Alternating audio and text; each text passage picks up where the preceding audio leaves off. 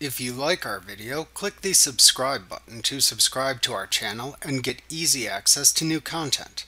To see our full suite of ad-free video courses and training materials, visit us at teachucomp.com.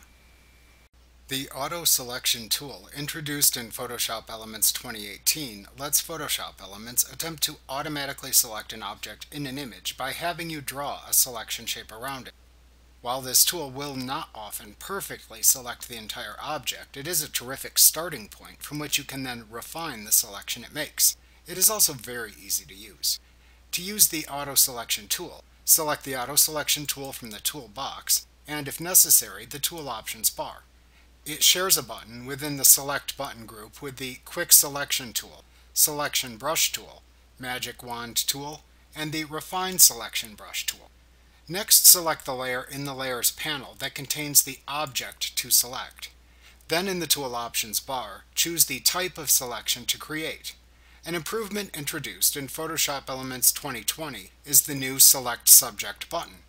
If you have a photograph of a subject in a layer to select, you can simply click the Select Subject button at the right end of the Tool Options bar to let Photoshop Elements attempt to select the subject automatically with no selection needed.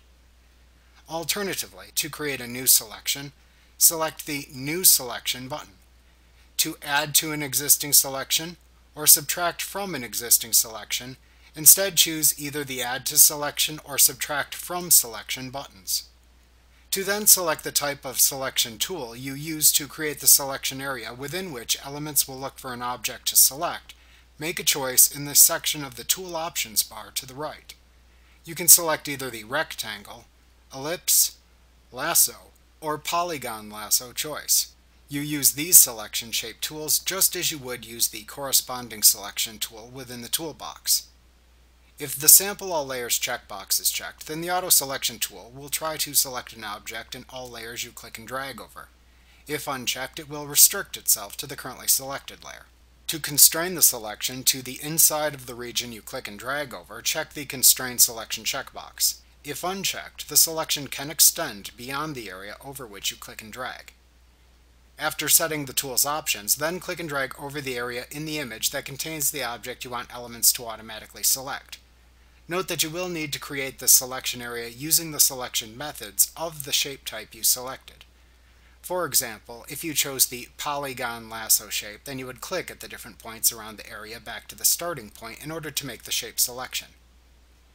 After making the shape selection, Elements then tries to select the object within the area you chose. If needed, you can then use the Add to Selection and Subtract from Selection buttons in the Tool Options bar with this tool to quickly refine selection errors by clicking and dragging over them too.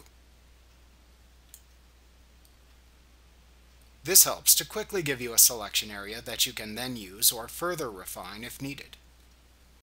Remember to click the subscribe button to see more of our videos. Get ad-free courses at teachucomp.com.